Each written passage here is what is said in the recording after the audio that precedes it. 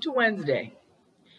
Last Wednesday we talked about possessions, which is, and today we're going to talk about walk-ins, which is similar but different. A walk-in, and this is the simplest explanation, is an earthbound spirit that enters an existing body once that body's own personal spirit has left.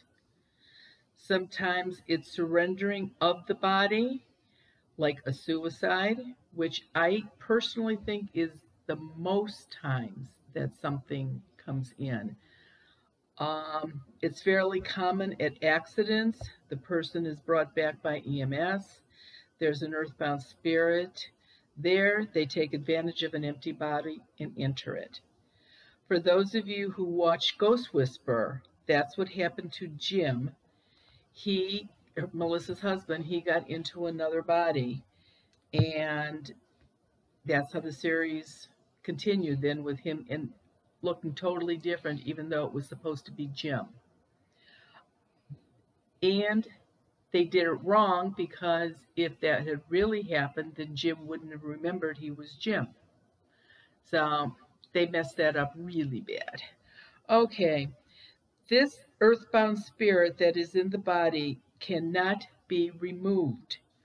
They cannot leave on their own. That body has got to die again for that spirit to leave.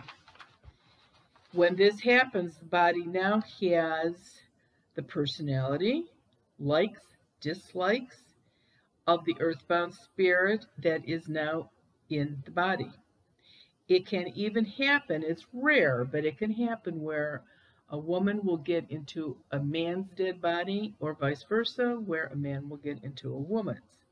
From experience, the earthbound spirit that has taken over a body does not remember their own life, or even remember taking over a body.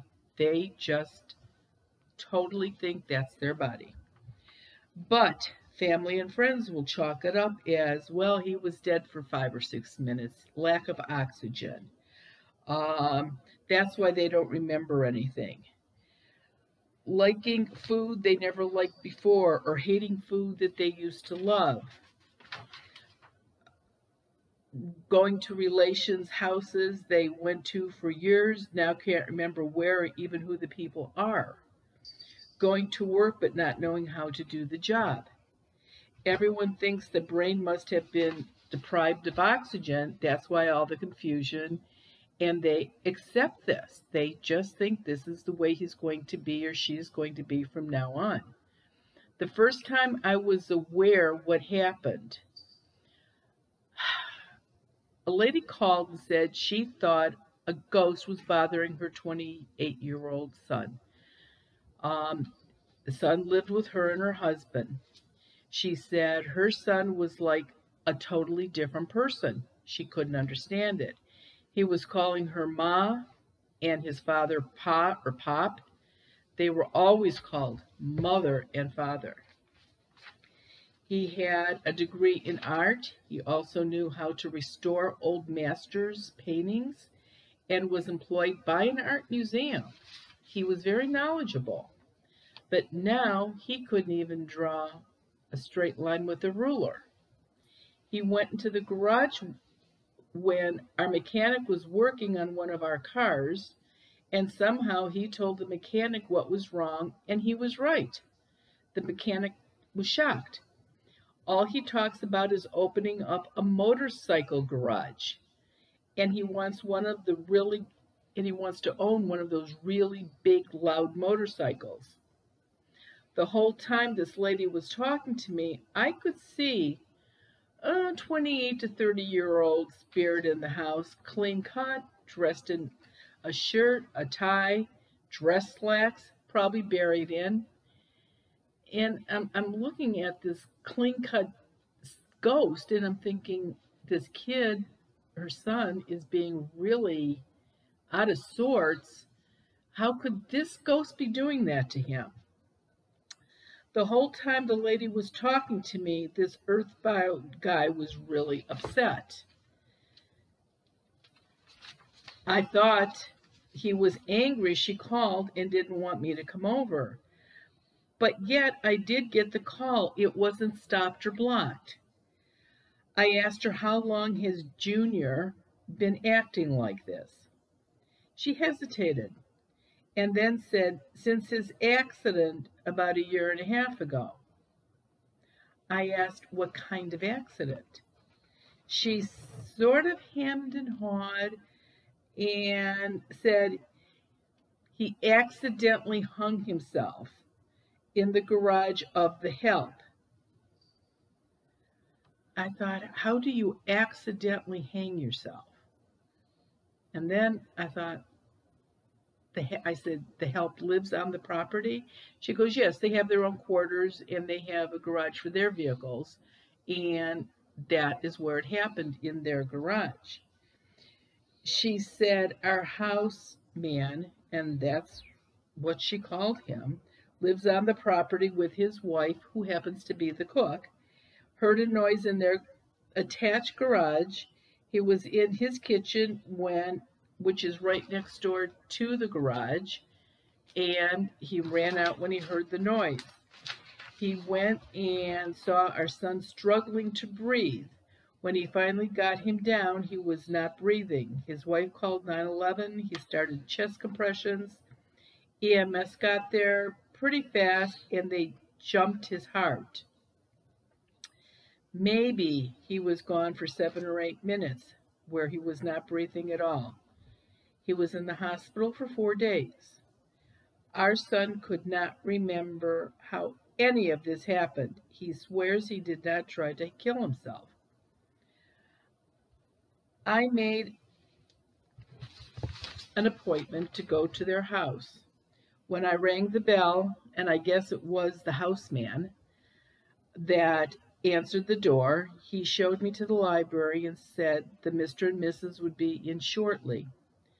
The parents showed up in the library without their son. Very nice couple. They said they wanted to talk to me before they brought Junior in. The mother almost repeated everything she had talked to me on the phone. The father was a little standoffish. I don't know how he felt about me being there, but he was so worried about Junior, I think he would have tried anything. And it was going to make his wife feel better if I was there. Before they called Junior in, they apologized for his looks, his language, his long hair, his attitude in general, the clothes he had on, his tattoos, his piercings. They just, not their son at all. They summoned the houseman, and I'm not even sure how they did that. I didn't see him push a buzzer or anything. The father asked, when the houseman showed up, to go get Junior, and did he know where he was? The houseman said, yeah, he's in the garage. He's got the engine of a pickup truck torn apart. The father said, we've never owned a pickup truck. We don't have a pickup truck. Where'd the pickup truck come from? Houseman said he wasn't sure. It was just there in the morning. They told houseman to bring him to us, but make sure there's no grease or oil on his shoes. He already stained the carpet. This whole time, no ghost was anywhere around in this room.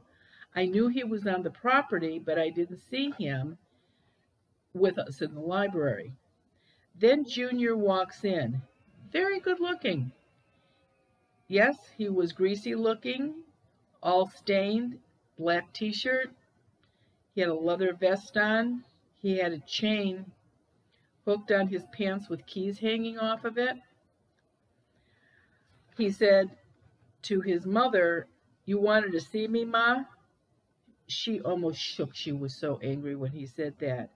She said, Junior, please call me Mother. He said, sorry, I forgot again. He was very polite to me. His speech was not what you would expect in this setting. Then it happened. The earthbound spirit walked in. Not too much surprises me anymore, but this was Junior, the earthbound spirit, standing right next to his body. Luckily, I don't have to speak out loud. I said, "Are you Junior?" He said, "Hell yes." And this, and he pointed to the other Junior, is not me. I just sort of sat there. I wasn't quite sure what I'm supposed to do at this point. I was very successful. I did hang myself. I wish John, the house man's name, didn't get me down so fast. Maybe this imposter wouldn't be in my body. He is making my mother and father miserable. He's not very educated. He's a grease monkey, a little snobby, because in all honesty, Ted was a mechanic, and I like mechanics. Father and I used to golf 4 to 5 times a month at the club. This guy doesn't even know what different golf clubs are supposed to be used. My father is so upset. When I turn 30, I'm to receive my trust fund, over $500,000. Father tried to do paperwork with him and the accountant. He sat there like he understood everything the accountant was saying, how the money should be divided, where it should go to earn more money. And at the end, he said to my father, "Okay, so when I turn 30, I can buy a motorcycle garage and repair motorcycles for my work." I swear if my father had had a bad heart, that would have killed him. The walk-in, Junior was getting antsy and said he could go. The walk-in, Junior, was getting antsy, and he asked if he could go back out to the garage. I said, sure. It didn't make any difference. He could go. And his parents, well, the mother and father looked at me, and I said, we're fine. We could talk without him. They said, okay. So now I'm trying to figure out how to tell Junior's parents that he is dead. That really is not my job description. And I did ask Junior, why did you hang yourself? He just found out the girl he was dating for 2 years broke up with him. And 3 weeks later, she was engaged to his best friend. So he put 2 and 2 together. This all didn't happen in just 3 weeks. After all of his education and his degrees, he didn't like his job. He actually hated his job. But his parents were so proud of him working at the museum, he hated it, but I didn't want to be a disappointment to them. I'm their only child. He was still living at home with his parents, and yeah, he did have his own wing, but he was still in the same house. He was almost 30 and wanted his own place. But he said, I couldn't do that to my mother. And I asked him, why didn't you leave a note? That would have helped. He said, I did leave a note, but John, the houseman, saw it and he took it away. And I'm not sure why, and he never did show it to my mother and father. He can't stay in this house. He can't get my trust fund. My parents don't deserve this. You've got to do something. He's got to go. They don't know what to say to people. No job, working on cars, forget how to play golf. I really feel if he stays around, my parents will commit suicide. My paternal grandfather also committed suicide, so I think it runs in the family. His father said, what do you think? Is there a ghost hanging around Junior? His mother said, I don't know what else to do if it's not a ghost. I started. Yes, there is a ghost here, and this is very hard for me to tell you. But I will try, and I will try to show you proof that what I'm saying is true. His father said, "Proof of what?" I said, "Proof that your son is dead." They both just stared at me. Mother said, "What are you saying? You just met Junior." I said, "I met Junior's body, but his spirit is not in his body. It's a walk-in." And I explained what a walk-in is. When he succeeded hanging himself, they said together, "No." I said, "Yes. Ask John, your houseman, what he did with the Junior's suicide note." Father said, "Wait, how did you know our houseman's name was John?" I said, "Your son told me." He said, "Oh." I said, "Your son's spirit told me you're right there." I can't read my own writing. His father stammered, "I can't understand or believe what you're saying." So I explained again how this happens. I asked Junior the ghost to tell me something that only him and his parents knew so I could give them proof that it was really him. The father stood up and said, "We will pay for your time, but I can't believe this. We would like you to leave." Mother said, No, let's hear her out." I looked at Junior and I said, "Start talking." He went golfing last summer that he was alive at the club with his father. And I lost 2 balls in the water and you got a hole in one on the 9th hole. Father looked at Mother and said, "Did that make the newspapers?" She said, "I don't really know." And I looked at Junior and I said, "Tell me something else." "Okay, when I was 11, we went fishing on your partner's boat. Caught no fish. We stopped at the fish market. You bought fish, and we told Mother we caught it. And it was our secret, and to my knowledge, Mother never, ever found out." And Mother looked up and she said, "I did not know you bought the fish." And Father just stood there. He didn't say anything. He just stared at me. I said, "What about to Junior?" I said, "What about your mother?" He said, "Oh, this will get her. When I was 7 years old, we had worked all day on a gingerbread house for Christmas. When I was 7 years old, I came downstairs and I ate all the gumdrops off the roof." Mother started crying. She said, "That's exactly what he did, and nobody knew that.